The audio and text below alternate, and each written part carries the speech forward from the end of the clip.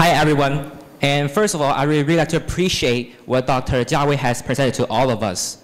That comparatively, I'm just a high school student standing here with my first TED experience.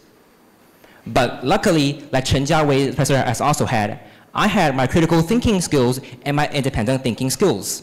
And that is what I hope I can inspire all of you at the end of this speech. I love debating. I often have debates with my friends.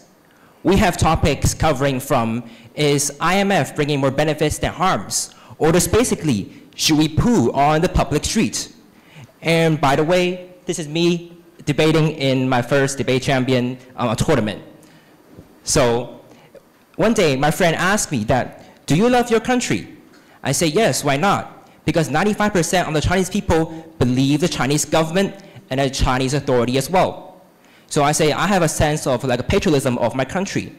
However, my friend says, no. Your love of the country is only based on the crowd. You are following what other people says, so it's basically another kind of populism and another kind of the crowd. At the end of the debate, I was really interested in a new word called the crowd that I searched on the internet. It is basically a book about social psychology.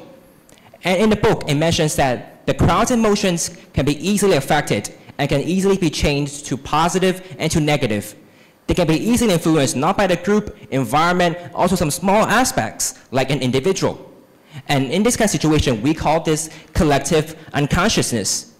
So I was really interested in a new concept called the crowd that I need to use my critical thinking skills that connect to something like we have experienced, all of us, in the past 3 years or something. So I've been connected the word the crowd with the COVID-19 pandemic that we all suffered in the past 3 years. And I've been concluded the COVID-19 pandemic into 3 stages. The first stage is in January 2020 that the first pandemic happened and the Chinese government decided to lock down the city of Wuhan for more than 3 months.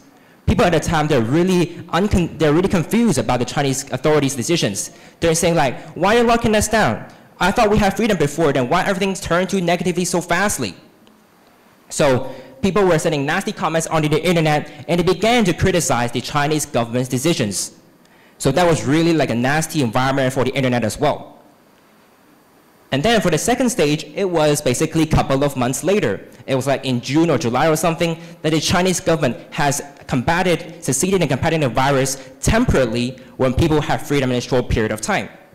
And at that time, people were really happy again. They said, yay, we win the virus, we have freedom again.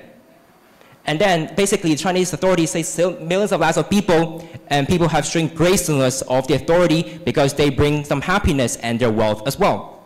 So at that time, the emotions had changed dramatically to negative to positive. However, this kind of situation does not last long because the third stage is in this July in Shanghai, that the Chinese authorities decided to lock down the city again for 3 months. At that time, people were really nasty again. They're saying that, I thought we had freedom before, but what's going on again? Especially in big cities like Shanghai. So people began to criticize on the internet again. Negative influences were all around the world. And also, people began to follow others because someone says negative things and others will follow as well. This is basically what the crowd is. The crowd is easy to be influenced by others, and that their emotions can be changed, and the root reason for it is because they do not have their independent thinking skills.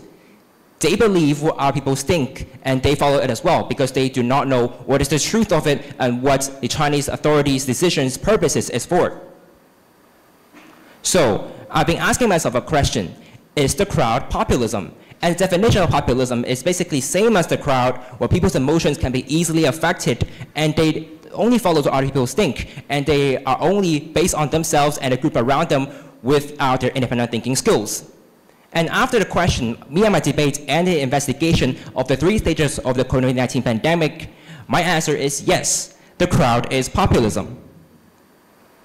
So back to the debate. I've been asking myself if whatever my love for the country is populism or not. After these 6 months, I've been giving a speech in this summer talking about cultural identity and national confidence. At that time, I already built a sense of a love of my country with my own independent thinking skills. And after these 6 months, I've been improving more and investing more in this kind of specific area. Then I found that my love for the country is not what my debating partner has said is populism. It's also based on another 2 aspects that I want to discuss to you later more. which is basically one of all is nationalism, and second of all is patriotism. And I'm going to explain all these definitions later. And first of all is about patriotism.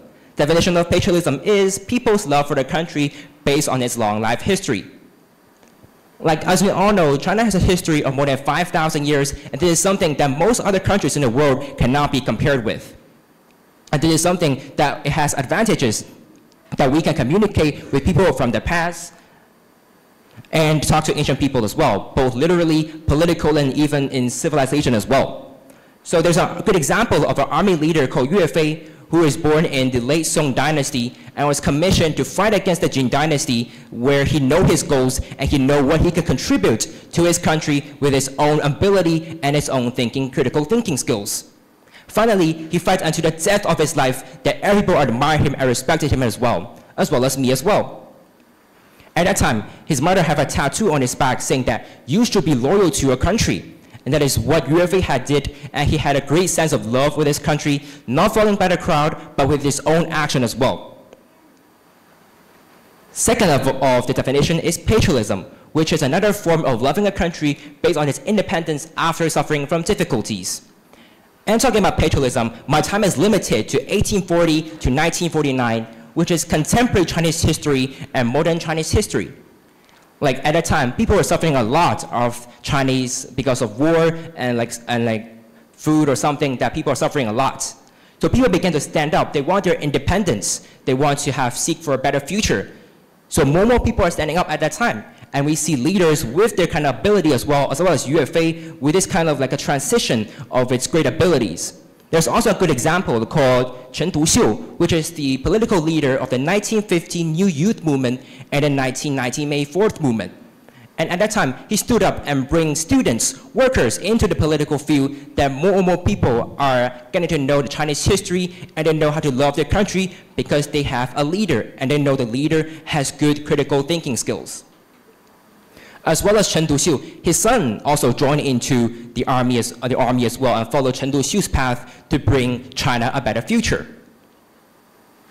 So back to the debate, I've been asking myself the love of the country, which is based on two aspects which are given to you, patriotism and nationalism, that we should not follow the crowd as populism previously mentioned.